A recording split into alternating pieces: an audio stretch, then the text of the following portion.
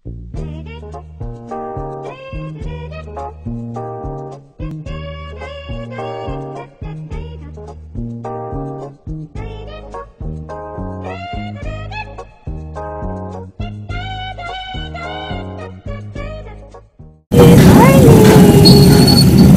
kami sa kanto sa Mercury Drug kasi may sipon sila. So bibiling ko siya ng gum. Actually hindi siya sipon, para siyang mano yata siya kay daddy na ano yung sa sinus niya. Kasi kulay puti lang naman yung tumutulong sipon. Yung sabi ng pedia kapag yellow or green, yun yung sipon. Ito puti lang. So parang allergic rhinitis yata para sa daddy niya. Pero yun, we're gonna buy yung ano niya, Alnix drops, and then we're gonna eat a Jollibee. Yay! It's all 8:45. Hindi ko na tinapos yung grades kasi boring. Yung mga kanta-kanta, hindi sila pagkain. So,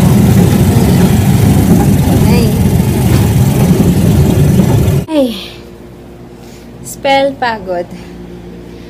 Woo! It's 3 o'clock. Umalis ako ng bahay, 8:45, with the intention of just going to the kanto and buying, gamot sa Mercury Drug, tsaka breakfast sa Jollibee. And then ended up, bago kami umuwi, ang dami ko palang missed call from my sister. Natawagan ako na sasama kami sa pagsundo sa mama ko. Tapos kakain na lang sa labas dahil may titignan si Papa sa Harrison Plaza. Tapos, ayun, buti na nga lang din naabutan pa nila ako. Kasi 7 missed calls na ako. Tapos nakaalis na sila. Medyo malayo-layo na sila. Nung nag-text ako na bakit ako tinatawagan. So, binalikan ako. If not, dalawa kami dito ni Zeb lang. Tapos mamumroblema pa ako nakakainin. Anyway, ayun, may tinignan lang si Papa sa Harrison Plaza kasi nakita niya sa dyaryo yung meron parang bundle ng TV, ng LED TV. Tatlong sizes, 65 inch, 48, tsaka 32, 90,000 yung tatlo. Pero syempre hindi namin binili. Ano yung tatak? My View. Parang sister company doon ng Devant. So, syempre, hindi man bigla-biglang bibili. Pero yun, tapos kumain kami dun sa parang food court. Mga lutong bahay, like, dami na in-order na ulam. May bulalo, papaitan. Papaitan yung order ko kasi na-miss ko yun. Ano pa ba? Laing, liempo, kaldereta. Yung mga kinain namin. Tapos, hindi naubos yung bulalo. So, tinake out namin tsaka yung papaitan. And, nung time na kumakain kami, tulog si Zeb. So, hindi siya nakakain ng kanin. Tapos, nag-ikot-ikot. Tapos, may dinaanan pa kami banda sa Makapagal. Yung blinds. May biniling blinds para sa kwarto ng kapatid ko. So, ayun. Kaya, ayan, 2:30 kami nakawi. Hindi, nag-stop over pa pala kami sa Mang Inasal sa kanto. Dahil gustong maghalo-halo. Wait lang. I'm gonna get milk. So, maghalo-halo. So, magmi-milk na daw siya. Hey, you're gonna take a bath muna. Okay? Let's take a bath. Let's take a bath. Get your towel.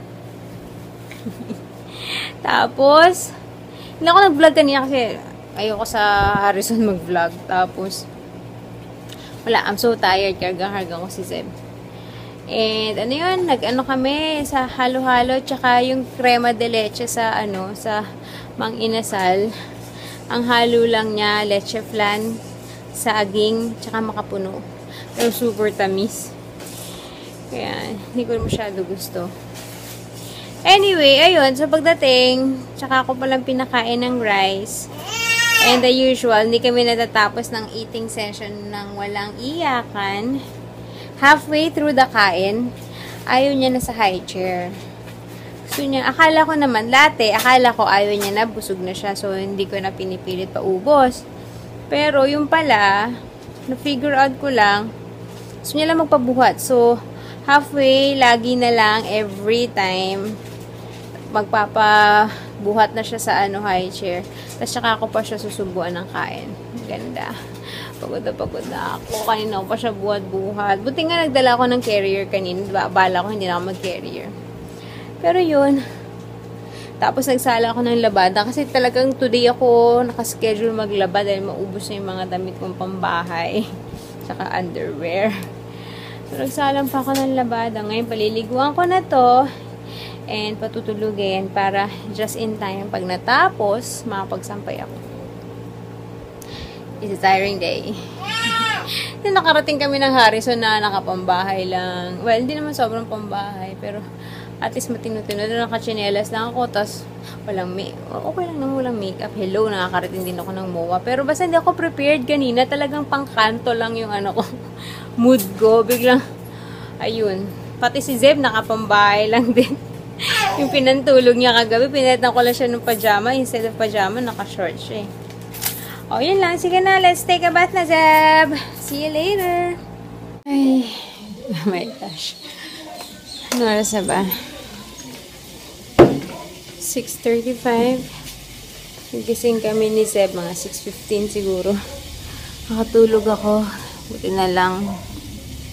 Pero bitin pa. Mga oras pa ako natulog? 5. Magpa 5:30 yata. Sobrang pagod ko. May gulay. Hindi maganda yung pakaramdam ko.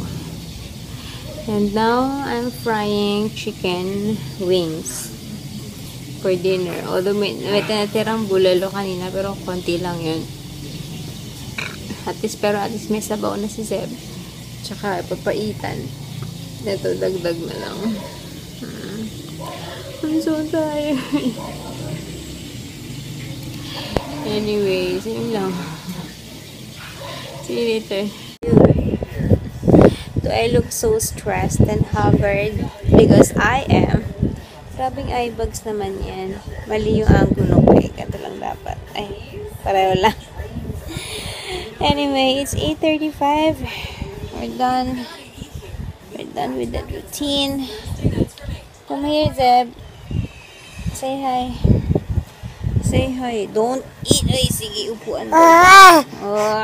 Give it that. Give me that. Ikaw, ha?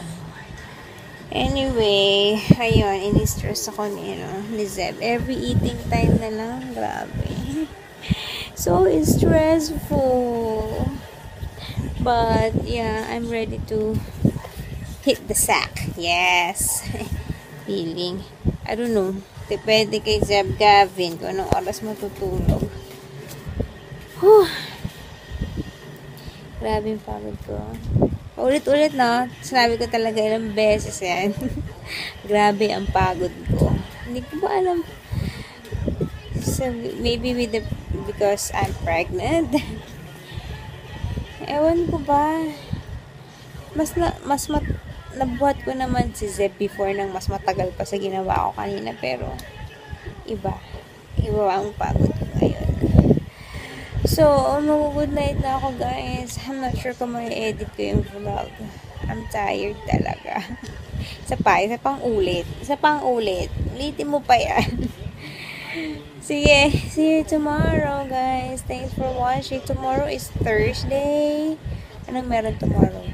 Tomorrow, scandal. Pero, since late, ahead tayo sa US na, so by Friday ko na mapapanood yun. Or super late ng Thursday night. Lang. Yung How to Get Away with Murder, yata sila no? Parang season break. 2 weeks ko lang inaabangan dun sa website. Wala eh. Anyway, sige. Good night. See you tomorrow. Bye! Zeb, say bye. Say bye. Give me that. Please don't eat that. Give me that. Bye.